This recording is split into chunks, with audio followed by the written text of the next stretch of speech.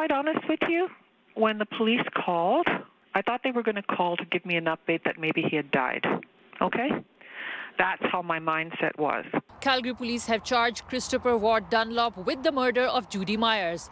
Her body was found here at the Deerfoot Athletic Park on February 16th. The mother of a woman killed by Dunlop more than a decade ago says his is a name she didn't expect to hear again. The body of 38-year-old Laura Furlan was found in Fish Creek Park in 2009. Dunlop was accused of first-degree murder in her death but was convicted of manslaughter. He was sentenced in 2015 to 13 years in prison and was recently released. Because I always had a feeling that there was more. However, with our justice system, the way that it is, you know, these guys, they go into jail, they're living the life, they do all of their stuff, they come out as a model prisoner, and that's fine. He did his time, but I thought it was over with, and I didn't want to think about it anymore. This brings it all back up, and all I really want is for his story to be over.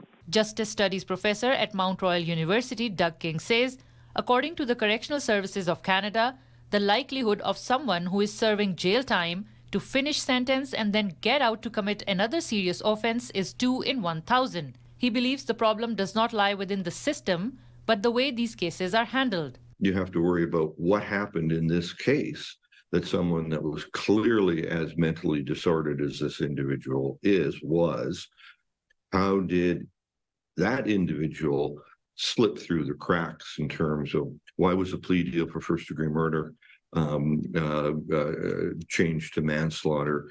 That would have been a Crown decision, right? That, you know, so the Crown prosecutor, it's not a judge issue.